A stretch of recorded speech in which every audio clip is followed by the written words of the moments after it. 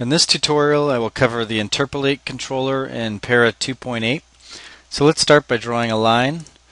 And I'm going to make this a closed spline, but you can use an open spline if you'd like. I'm also going to open up the line and go to the vertex subobject level, select all my vertices, and make sure they're corner vertices, although you can use Bezier or smooth or Bezier corner, it doesn't matter, but for this example I'll use corner vertices. And then when you're done, you get out of the subobject level. I'm also going to add an edit mesh modifier, which provides a good base when working in Para 2.8 for adding additional edit poly modifiers. So I always start by adding an edit mesh modifier if I'm going to work with edit polys. And then you can add any number of edit polys on top of the edit mesh.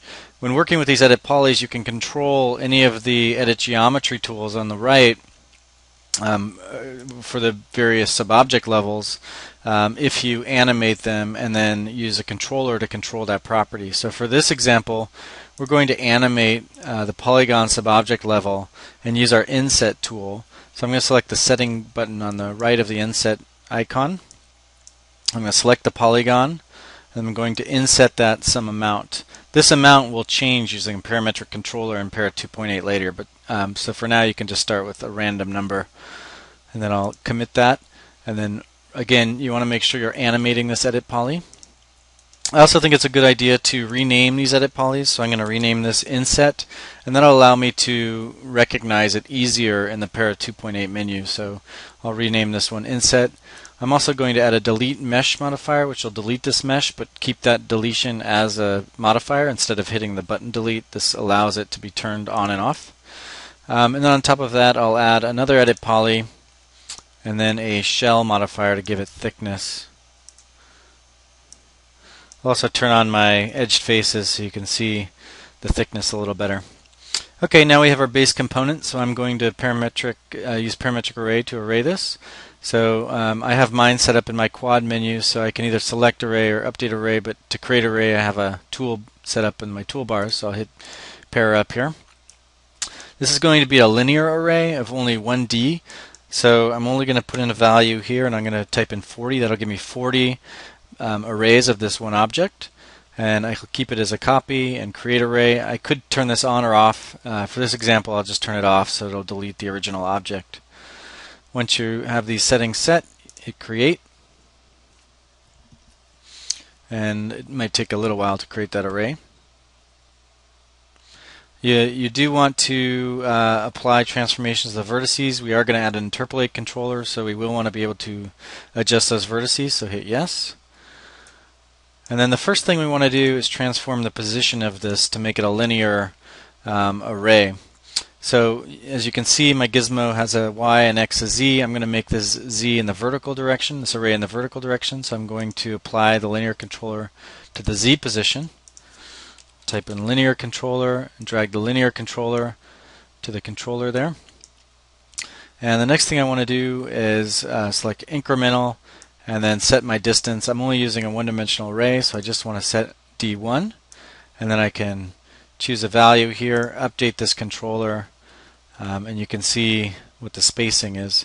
If you want to reduce that spacing, you can type in a new value here and then update that controller again. Let's go with something around 10 and update that. So now we have our linear array. The next thing I want to do is add an Interpolate Controller to the vertices of this component. So I'll turn off my Z position, open up my object, select my line, and then I want to select my master points for this object. So if you select master, it's going to give you this option if you want to select Bezier handles. You don't want to select those. This is a corner vertice, but either way, you only want to control the main vertices. So I'm going to say no, and it will automatically select only the vertices and not the Bezier handles. So in the controller here, I want to use the Interpolate Controller. So I'll type in int, then drag Interpolate Controller into the window. And, copy is OK.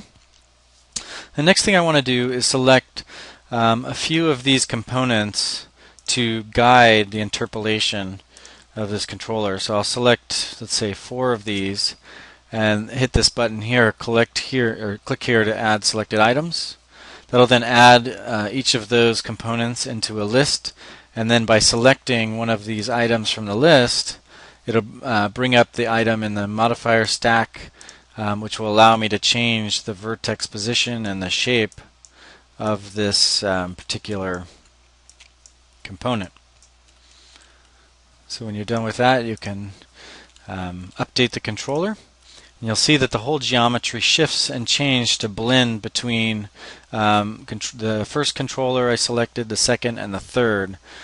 So I can also change any of the other ones that I added to the list by selecting them from the list and then modifying their vertex position. When I'm done, I get out of this object, update controller, and you can see the whole geometry when I update the controller changes. The next thing I'm going to do is deselect all the vertices and then go into my shell modifier here. And within the shell, you can see that I added an outer amount of 1. If I change this value to 3, for example, you can see the thickness of the shell increases. So I'm going to control that thickness with a graph controller. So to do that, you just select the blank spot here, type in graph controller, drag that into the controller window, and then you could change the values of this graph. And what I want to do is have, let's say, a thickness of 2 at the base, but then I want to get thicker in the middle and then thin again at the top. So to do that, I can change these values. This represents the bottom of my array, the middle of my array, and the top of my array. So for the bottom, I'll type in 2. For the middle, I'll select that middle vertex there on the graph, and I'll type 8. And then let's type 2 again for the other side. And you can hit this button here to zoom the extents of that graph. So you can see it's going to go from, oops, let me type 8 again. You can see that it's going to go from 2 to 8 to 2. And I could add additional vertices on this graph by using this button here if I wanted to add an additional point, let's say there. Or you can also remove points by selecting the points and deleting them. That'll let you control the shape of this graph a little better. You can also select vertices and then change them based on what vertex type you want to use as well. So when I hit update now, you'll notice that the thickness of that shell is now changing and varying from 2 at the base to 8 in the middle and then back to 2 at the top. I could do the same thing for if I deselect the shell and I go into my inset and then my inset amount, I could change that inset amount as well using a controller. So let's also use a random controller. So I'll type in random, drag the random controller onto the controller window, and you can see now that the thickness is varying from 0 to 1. If I wanted to vary it with a sort of greater range, I could type in, let's say, 3 or 5 here, update, and then we could even go up to 20 here. And you can see now that each of these ribs is varying, the thickness of each of them is varying randomly based on these two numbers. So every time I update, it'll give me a new arrangement of these random rib insets.